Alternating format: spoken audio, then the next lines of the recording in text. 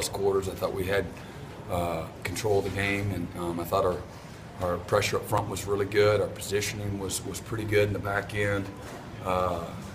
You know, I thought our guys executed our plan, you know, pretty cleanly, and you know, kind of again rose to the challenge. Probably my favorite part of the whole game was when they got their guys still in the game, and we got our goal line stand there at the end there. That was pretty cool. Just proud of our guys are coming in there and having a little toughness to them, and we did let them right down the field. So, but really pleased with our guys, man. They've got a chance to have a really good unit, and I think we're creating depth, developing that depth. I think we played 70 of 72 guys, and so that's pretty remarkable to go on the road against a quality opponent like Louisville and be able to do that. And can't say enough about our guys. And Lamar Jackson, unbelievable player. Boy, he can, you know, he can win a game all by himself, and that's the kind of stress he puts on your defense. And but just super proud of our guys. And we're 3-0. Got a long season. Got a ton of things that we got to get better at. And time to go back to work, you know, on Monday. You got asked, I think, this week, you thought that this defense might be better prepared for Lamar, and you kind of scoffed like, oh, without Ben Boulware, without Carlos Watkins, but as you kind of watched them go out and play, did you feel like this defense was better prepared for Well, I don't know, better prepared, because I thought we really played real well against them a year ago through the first half and down those 4 quarters. But I mean, like, I thought we were in complete and total control of the game the first half last year, and then we didn't play complimentary football. The second half, I think 2 of the first 3 drives we turned it over. We get on our heels, and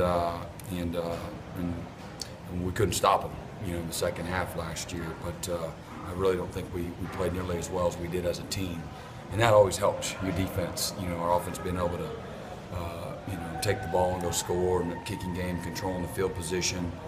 You know, last year's team was last year's team, really good group of guys. And, but this unit has a chance to develop and to be a really good one. And you know, we're not great yet at anything, but you know, I know this: our guys put in that kind of great work, and we got good leadership and a selfless attitude. So you know, we have a lot of intangibles that give you a lot of belief that this group, if they continue to work, stay focused, stay humble, and continue to work on that chemistry and understanding what we're doing, we have a chance to be a really good unit. Did you remind them of last year, though, when you went in that locker room, you were 19-7? Did you remind them? 19-7.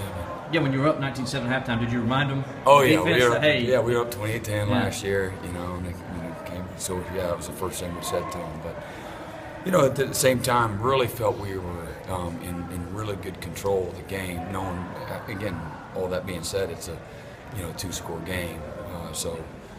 Never felt comfortable that way by any stretch, but that we were in a rhythm, and okay, here's what they're doing, here's what we got to get fixed, you know, here's what the issues are, and our guys, you know, really stayed locked into that. Who's happier, you or Dorian and Daniel? I was really happy. That was a great play. What a good play. But he's probably happier. Yeah. Your get-back guy had his work cut out for him today. Your get-back guy. Our sidelines were a little tight. You know, we got to get everybody else back so we all can have room to work. But it happens to get these kind of games. So. Is that almost surprising for you that was your guys' first forced turnover, despite how great you played up to that point? No, because it's all, you know, it's relative. Kent State never exposed himself. I think the ball was on the ground maybe once in that game.